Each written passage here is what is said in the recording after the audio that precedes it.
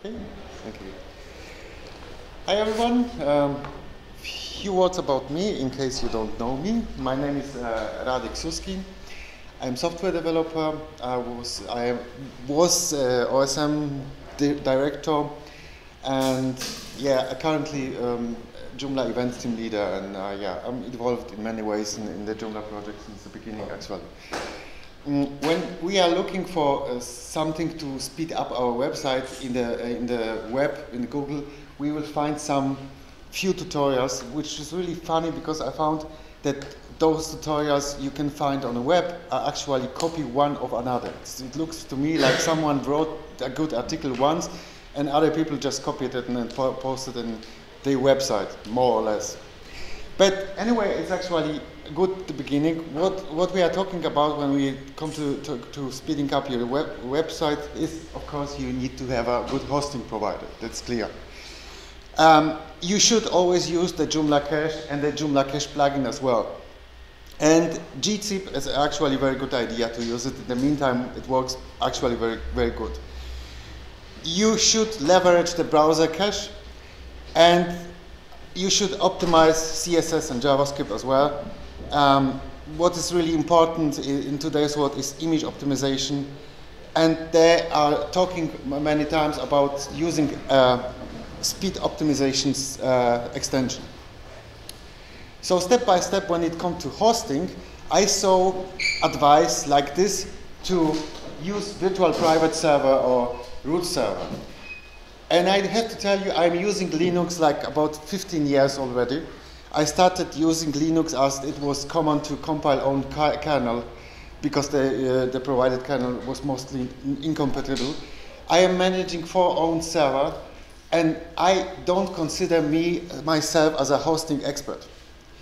I would never give the advice to someone to get a dedicated server or virtual private server, because I know people from the hosting companies, and I know that they are actually expert in this field, and they know what they are doing. I have even with my experience, I don't consider myself being a hosting expert. So if the only purpose for you is to speed up your website, I wouldn't advise you to get virtual private server or dedicated server. Just use good web hosting provider. When it comes to Joomla caching, we have the option in global configuration to enable the caching. I always recommend to use the conservative caching. And we have different cache handler. When you have installed like memcached or APC, you can use different cache handler for Joomla cache. And to be honest, we tried APC, memcached, daemon, and all those different cache handler, and we always fell back to the file cache handler because it's actually the most reliable. With those other handler, you have always the problem that Joomla is not able to send a signal to the caching server to purge the cache. So if you are using a different caching handler, it happens a lot that you have to wait like about half hour or 50 minutes before the cache is going to be invalidated. I definitely recommend to use the gzip page compression. It's basically instead of sending plain HTML code over the network, it's just caching it like a zip file, for example, and sending it as a zip stream, and the browser is able to decode and unzip it on your browser on your end, and this is a huge reducement of what? Just kidding. Yeah. What? Okay. Would you prefer the Joomla gzip or the Apache deflate? Yeah, actually, we use both. But if you have the Apache, then yeah, Apache, definitely. Okay. Yeah. So the problem was in the previous version of Joomla. I don't know actually if it was Joomla's fault or Facebook fault, but I know that when you were using gzip compression and you wanted to share something at Facebook, Facebook was not able to get the information from your website. In the meantime, it works. I don't know who fixed it. but it works. So I definitely would recommend it. It's also, yeah, you wanted? Yeah. A question about gzip. If I have some templates have gzip compression too. Yeah. Yeah, and I have noticed some problems when I have gzip in the Joomla core and the template. I don't think there's any issue. I guess they are probably compressing some like of JavaScript or something like this. So I wouldn't say that.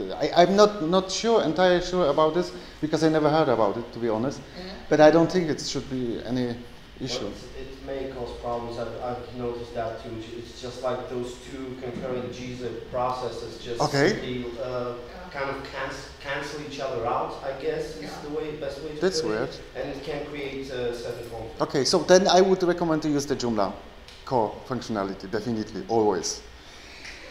The Joomla plugin cache. You have it in Joomla global configuration. You can enable cache, and it is caching part of your website, like modules or components.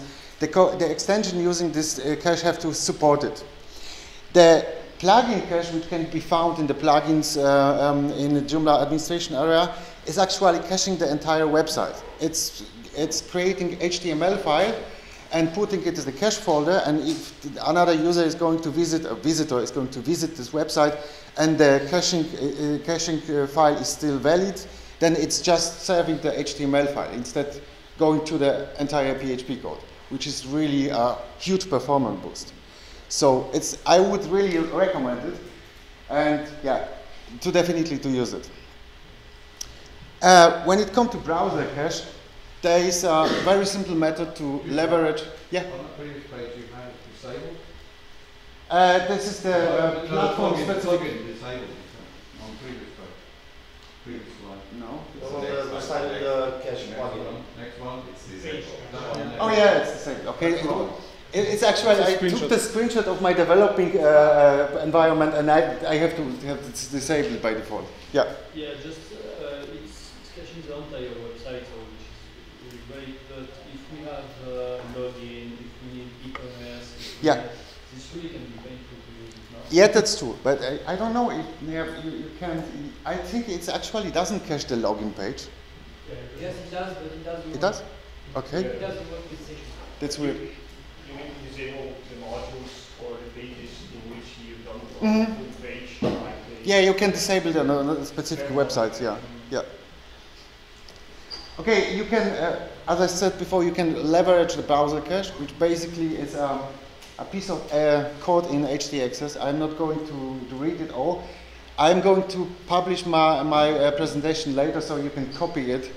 It's basically said that it's really a little bit hard to see, but it's actually said that when you are accessing like image, pictures, JavaScript files, and so on, then the expiration cache is going to be leveraged to 1 year or something like this, which is really good performance boost as well. Optimize CSS and JavaScript. So the first thing I would like to tell you always to use a good template. I saw templates with like about 50 or 60 JavaScript file and CSS file, and this is really a painful. This is really, really bad idea.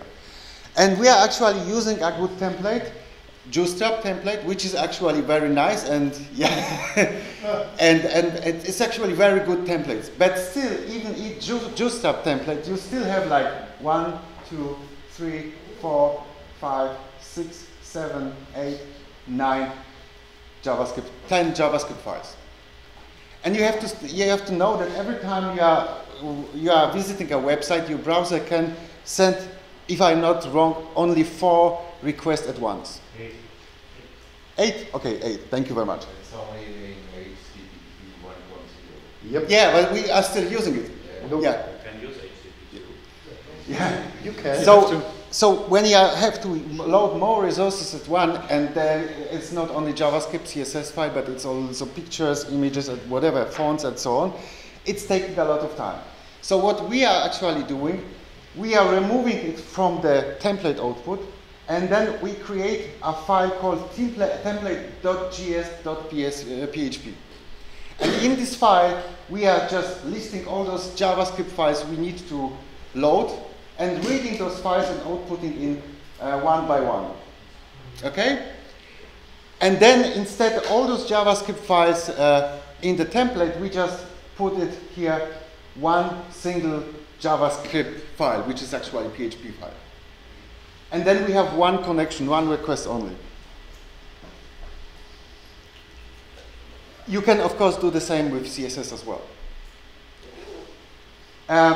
The other thing is, however, that you have to consider that probably some extensions are going to load JavaScript files, CSS file on their own. So what we did is we have a special plugin, system plugin for our website, which we doing a lot of things, a lot of stuff for customizing Joomla. And in this plugin, we are using the method on before compile head and just checking for those files. And if those files are already loaded in the header, we removing those files. Oops, sorry. We are removing those files from the output. So if some extension loaded those JavaScript file, then we just remove it again. Oops, sorry.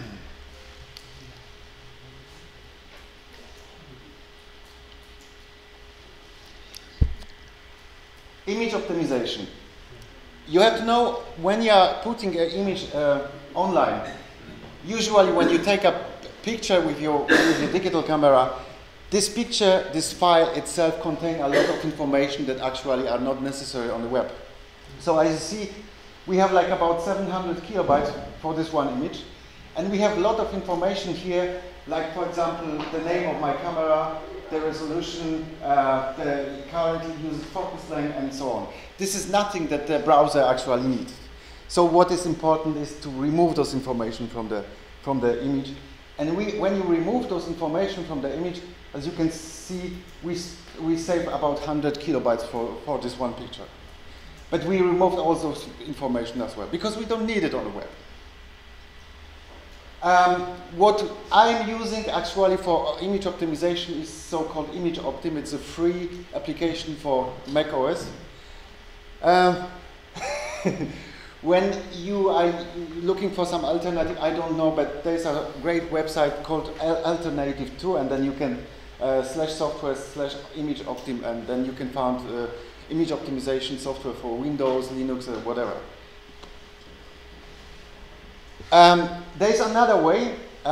When you have access to your server, or let's say if someone installed application called JPEG Optim, which is a command line application, what you can do is, for example, run a cron job once a day, which would actually go through all your images in your directory and just compress it and just remove all those information from. Yeah, go ahead. I was just going to ask you, is your slide deck going to be online? Yeah, of course. Yeah.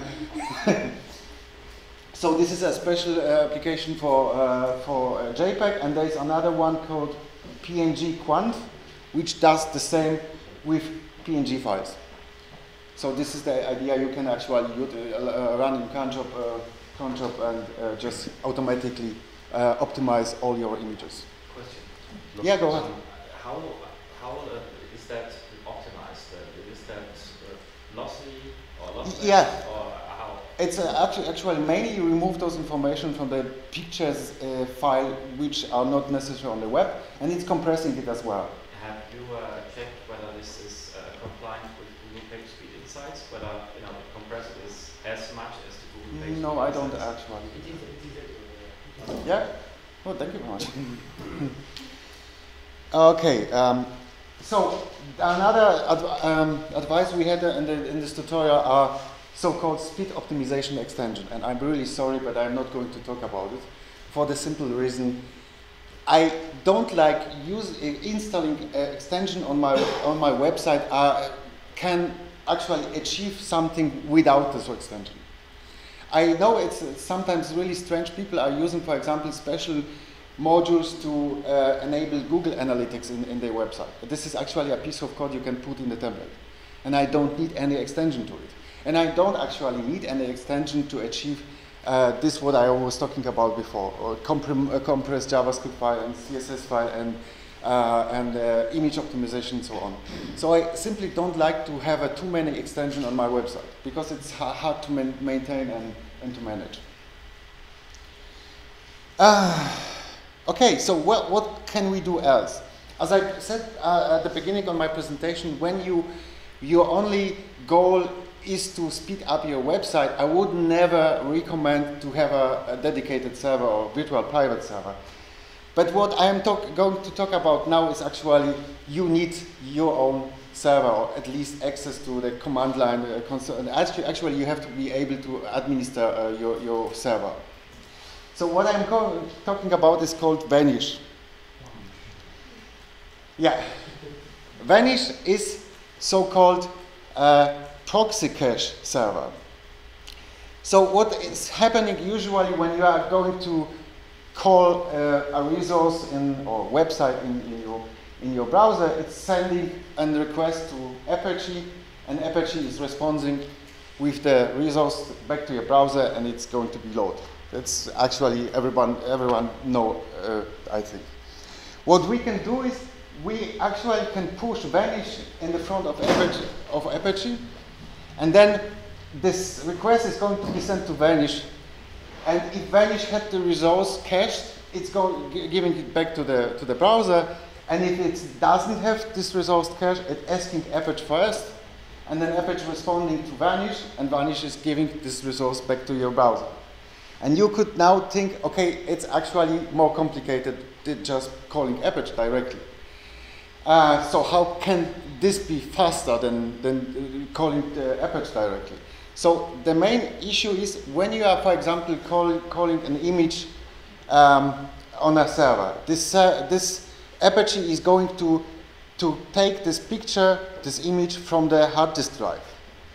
And this is a lot of thing happening when you are reading file from the hard disk, input-output operation and so on. Vanish, however, is caching this resource in the read access memory, so RAM. And because we all know that this is actually much faster than accessing the hard disk drive, it's the main advantage of using Vanish. There are, however, some issue with Vanish. Vanish should then work on the port 80, but Apache is already working on the port 80. Which actually is for me is not an issue, because I would always recommend to use port 443 for SSL or HTTPS.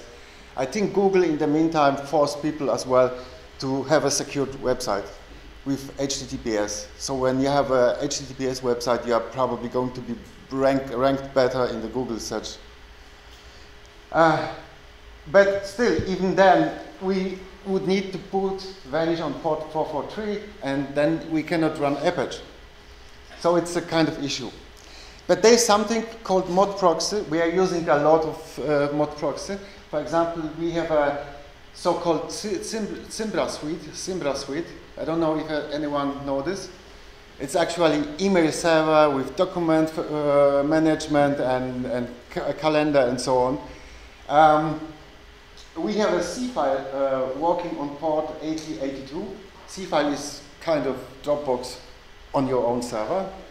And then we can put Vanish on port 8080, and then when someone is going to call Apache on port 443, Apache know that for this particular domain, it has to redirect all the traffic to Vanish server. And now it's going to be a little bit more complicated. Because what we are going to do is, now when we are calling some resource, we are calling Apache on port 443, and then Apache know, okay, I need to contact Vanish, and call Vanish on port 8080.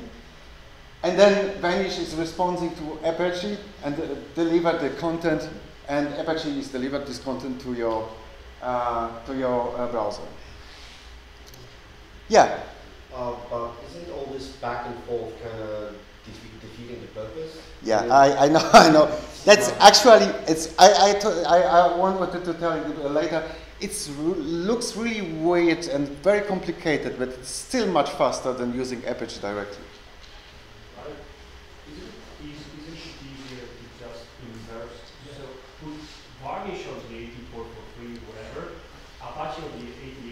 So that's the issue. It's very hard to put Vanish to work on HTTPS.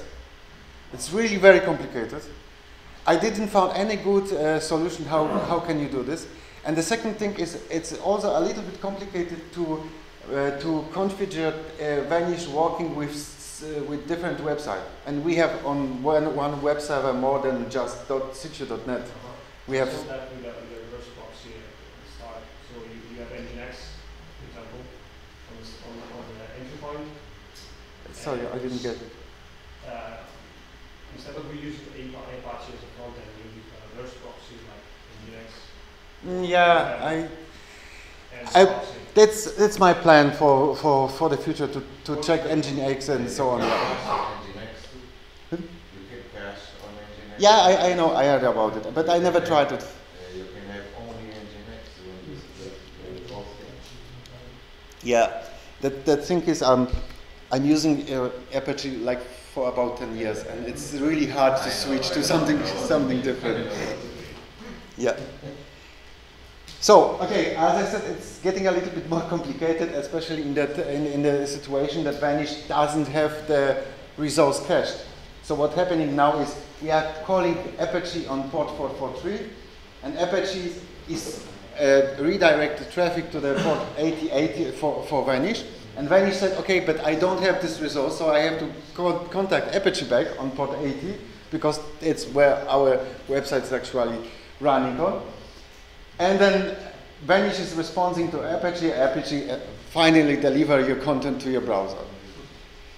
Okay, it's look a little bit complicated, but I can tell you still it's really much faster than Apache directly. What about Apache with SSDs? SSD is still a hard disk drive, which even if you, maybe in the future we will have some better mechanism to access SSD disk directly, but we are still using the old architecture in our computers, which consider that we have a hard disk drive, which is not SSD, and it's going through the bus and so on, so it's still very, very slow compared to RAM directly.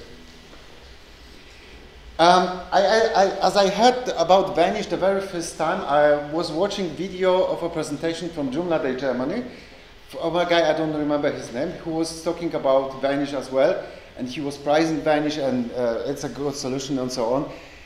And one thing he didn't say, it is actually not, it's almost impossible to get Vanish working with Joomla. Because Joomla is sending by default no cache header, which is actually a good thing because we have it's a content management system, right?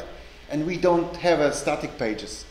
So Joomla is sending no cache header, which says Vanish, do not cache my content. But one thing you have to consider when you're calling a website, this is a test of our website. We have times like under 1 second sometimes, which is pretty cool.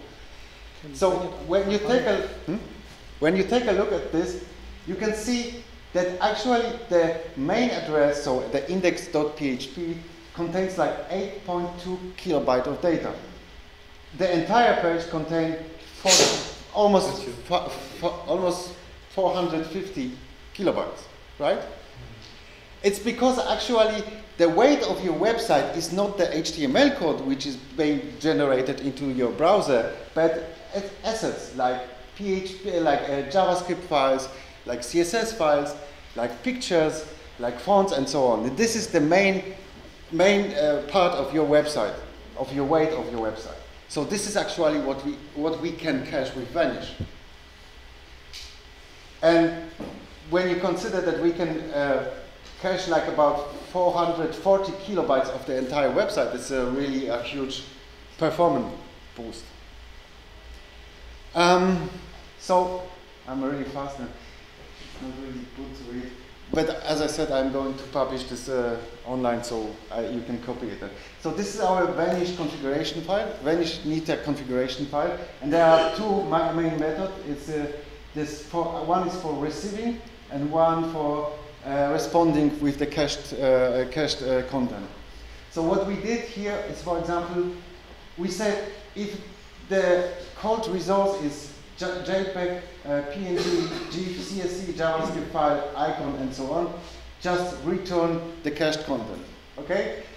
Additionally, it is a special case for Sobi Pro because we are using Sobi Pro for everything actually, and our download directory is also with Sobi Pro, and there is a task called download file, and we are caching it as well. So those files people are downloading on our website are already in cache, and doesn't have to be read directly from the hard drive.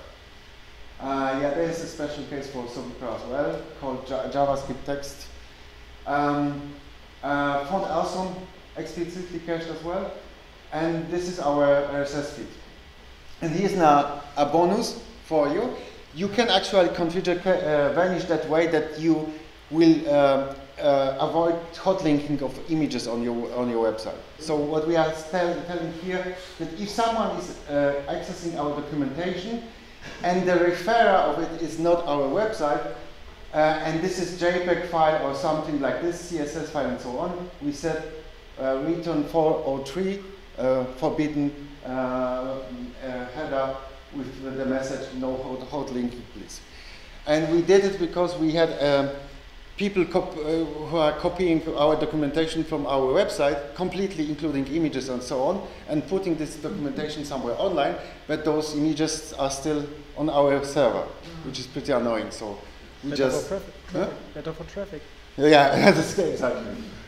So, and the other thing is here when responding, we are removing the header user agent, because what I found at the beginning as I was starting testing Vanish was I called the website with a browser, let's say Safari, and then I called this website with another browser, let's say Chrome. And I saw that actually I have a lot of cached content, but Vanish is not delivering it to the Chrome.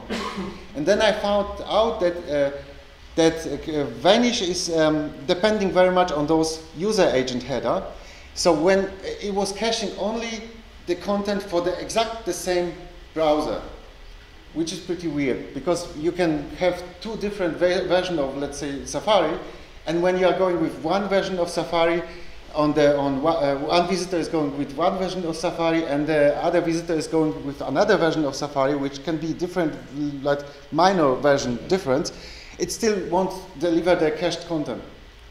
So what I did is actually, we are doing here, we said that Vanish should remove the entire user agent string and should ignore it.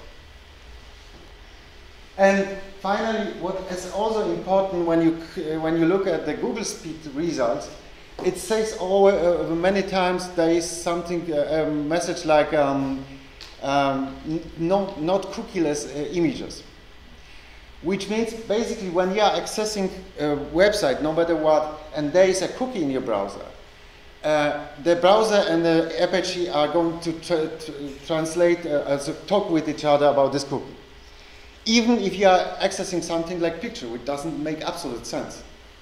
So what you can do with Vanish is that when we are accessing files like PNG or whatever, CSS file and so on, remove cookie, because we don't need a cookie for this. And Google really like it that you have pictures, images, files, and CSS files without cookie. Okay, I think that's all. Any questions? Go ahead. I'm a little wondering, because you said you enabled the page cache plugin, and my observation is that once I open a page, it's cached, but for smaller websites, say 2,000 sessions a month, I would like to have 5 to 6 pages cached at all times. So when I call the page for the first time and it's not cached, it takes like, I don't know, 300 milliseconds. When I call it again, it's cached, and it takes like 80 milliseconds. Mm-hmm. How do I achieve having the pages in cache at all times? So what you can do is you can crawl.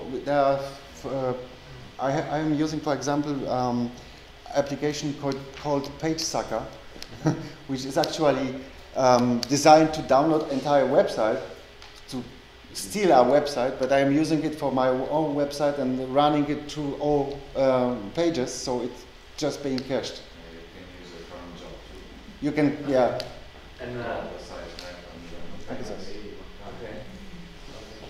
you can use concepts as well, but the problem with concept is you need to know all your URLs.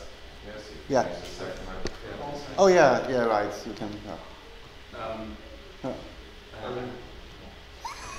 Okay, let's finish. I've been testing using Memcache and Radise and so on and so forth, and actually what I'm observing is that a lot of times it takes 4 to 5 seconds until the first bytes are arriving. Yeah. And I've been talking to Jisse Reitzma. If anyone here knows about that problem and wants to create a tutorial to solve that problem, talk to me. We will create it here. Okay. But I would like to know why this is the case. I have no idea. As I said before, we were testing it as well, and there was actually various reasons why we just avoided using it. But one of those reasons is I found it too, that Memcache is kind of very slow at the beginning. The question is, could it be a server malconfiguration? But what then would I tell my administrator to fix? I don't know. Yeah, I didn't test it deep enough to tell you what the problem is, but it can be, of course, a server misconfiguration. The problem with Memcache we had also that you have to close the port from outside, because we're getting emails from the German government that we have open ports for Memcache and it can be used for hacking whatever. So yeah. For Memcache, you said that there were some issues with multi-language websites. Oh, okay. When you change the language of the website, time to time, you don't know why, some menu or module remains on some strange issues, so I just let down Memcache as well. Yeah. So I wouldn't recommend it.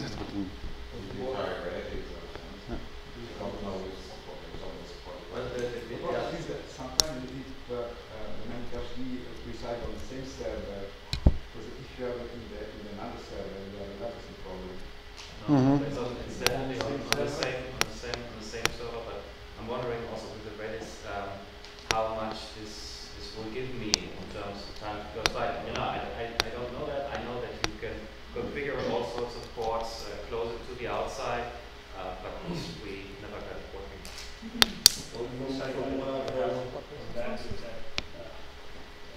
Go ahead. Since PHP works on a per page basis, each time you use something that's not file, you have to connect to that. And usually that's slower in a than writing a file. Yep. But how could that take 4 to 5 seconds? That's definitely something strange. I would ask the SiteGround guys, because I know on their server it doesn't take 4 to 5 seconds, but it's still slower. Yeah, it's and in other systems like Node, Redis or Memcache works very well, because you open a connection once when you open the server, and then you have the TCP connection open, so it's way faster than the file. Okay. But on PHP, you are opening a new connection each time, and you get this bottleneck of connection. One small optimization, it's going to fast over. Yeah. But it's still not as fast. Or use a unique socket and go back to TCP. Okay. zobacz na. What my head server admin told me is that you can try to do pretty much anything you can do with Memcache. The problem is that its implementation in Joomla is not entirely fortunately done, because it's simply inefficiently implemented into Joomla. And it's the same with APC actually. Yeah. But what I wanted to ask you is that, because you earlier in the presentation you said that you always advise people to use conservative caching. Yeah. What's the benefit of using that? So, if I remember correctly, when you are using progressive caching, it's actually caching the website for the particular user, and not for all visitors, which kind of doesn't make much sense. Yeah. Good for big websites or like a social networking website. Yeah. Okay. Then it makes probably sense. Yeah. Yeah. I have a question. Yeah. You didn't cover what mode headers in HTXS. Does it mean when you have this varnish or browser caching, you don't have to use mode headers to catch static file like JavaScript? What headers? Mode header in HTXS. Oh. Header expiring. Yeah. I'm sorry. Mode headers. Yeah. In HTXS to catch the static files like JavaScript or CSS. Yeah. Yeah. Okay. But you can still do this in the HTXS file. But when you are changing those files, then you have new files or whatever. It's not going to be cached immediately by your browser. So it's still but there you is can define the expiring time. Yeah, we are defining it. Yeah. Oh, did I got it wrong? No, I didn't see that. Oh yeah, because the resolution of the beamer is not really very good, and it's basically. No. Yeah, here. It's kind of unreadable. But as I said, I'm going to put it online so you can actually copy it. Okay. So it's not so much a question, but more a comment. You mentioned that most of the gains were coming from caching assets, images, CSS. Yeah.